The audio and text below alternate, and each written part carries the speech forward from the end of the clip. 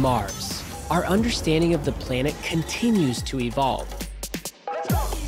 From speculation, are these really canals on Mars?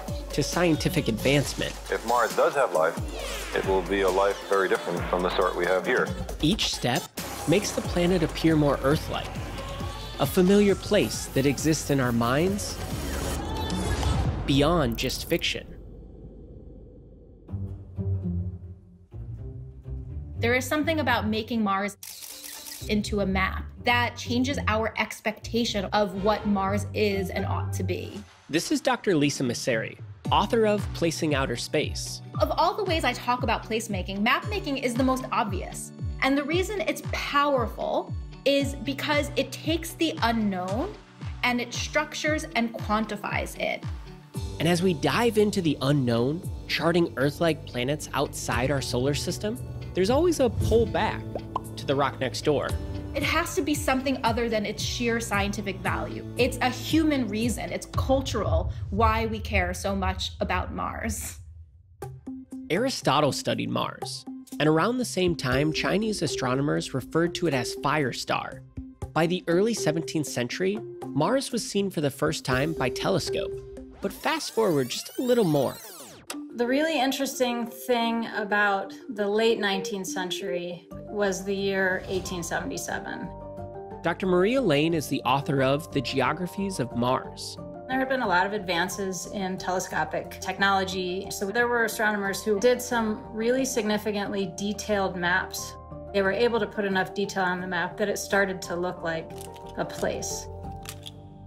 Two maps really sparked the public's interest. One from Nathaniel Green, and the other from Giovanni Schiaparelli. So for Green, he went taking these detailed sketches.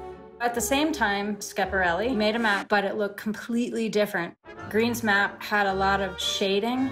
Schiaparelli's map was like line here, this is white, this is black. Even if some of those lines came from, let's say, artistic liberties. These two maps went out into the world. People had to decide which one was more credible. So Schiaparelli was able to win that because he was able to claim that he saw more. That's what maps do. They show us what's out there. But more lines doesn't necessarily mean more accurate. And the initial description got a bit lost in translation. Schiaparelli's writing in Italian. He refers to these linear water features as canali. This gets translated in English into canal, although some people at the time said, no, he meant channel. And the reason this ends up being really important, channel was kind of interpreted as a natural feature. Canal was interpreted as a man-made feature. So Schiaparelli's map raises the question of, wait a minute, are there really intelligent beings? The question of intelligent life on Mars interested many people, some so much that they jumped into the hunt for it themselves. Meet Percival Lowell. Percival Lowell came from an elite family, basically decided, I'm not going into the family business. Here's a man of means. He's like, I'm gonna build an observatory.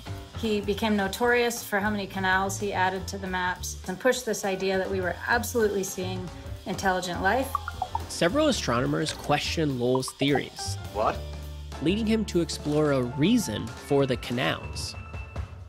All these lines on Mars were a global network that was meant to bring water from the polar ice caps, which were the only places on Mars that had water, to the arid regions. And he would go pretty far into explaining how this could be happening, all of which pointed to intelligent siblings on Mars.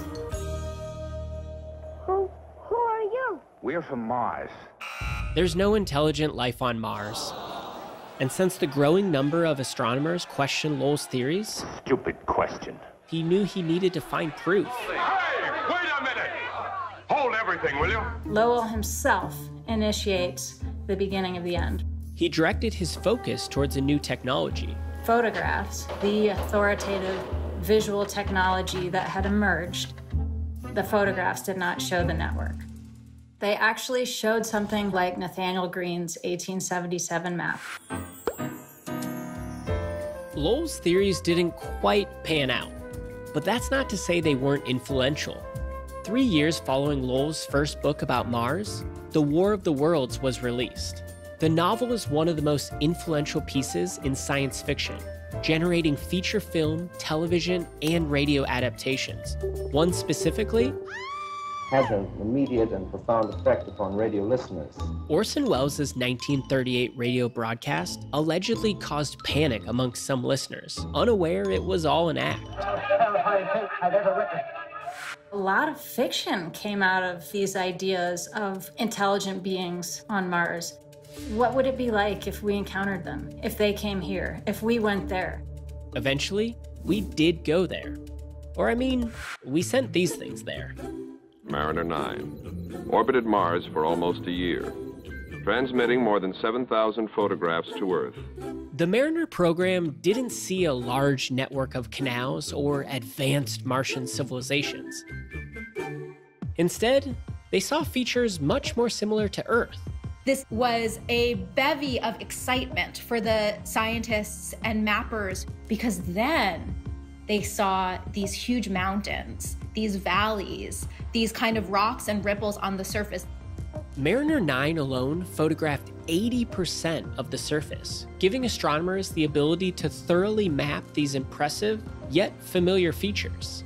It allowed Mars to get transformed from this globe into a landscape, into the kind of place that we think about it today.